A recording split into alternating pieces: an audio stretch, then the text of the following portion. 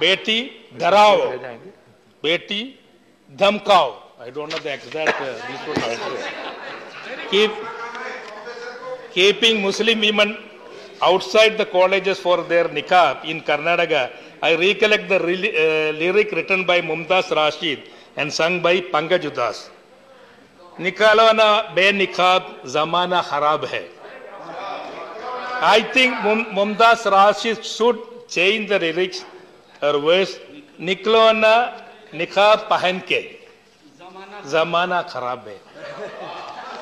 So I am not talking about this Gongad and all is already taken. So I am not. Otherwise, I will take this one. I am supposed to be just like this, but I am not using this one because already he is mentioned. Please, you speak on the subject. Okay. You speak on the subject. If somebody is trying to teach, I will be the first one to die for my Hindu bahans. Please, आपस में बात न करें. Our constitution such a freedom of choice. Therefore, my second submission to the government and this house is we need to eradicate this hate economy from our country because it is a slow poison to our country. It is dangerous as corruption or black money. Honorable Chairman, this budget speaks of a 25 years version of Gati Shakti. I appreciate the government's intention about the bright future for our country. I suspect this budget will contribute towards our common goal. Your name will be called when your turn will come. Please go your seat. I suspect this budget will contribute towards our common goal. For the future to be bright, the present should be in good condition.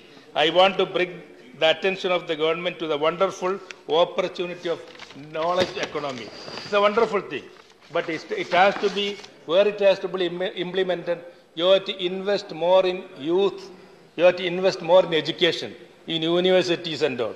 Not just like Gati Shakti. It is not possible without proper knowledge economy. Sri Nirmala Sriram herself is a product of our prestigious JNU. Sri Jayashankar is also the product of JNU. The Nobel laureate in economics, Sri Abhijit Banerjee, is a product of NU. But what are the prevailing conditions of our country? Yes. Yeah, but my 5 minutes will go. Please speak to the chair, please. Our students do not have subscription to international journals, articles and books.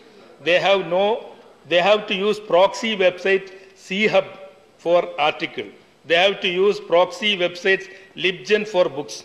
Our university labs do not have enough instruments and chemicals to do research. Our university students and researchers are today in distress with poor hostels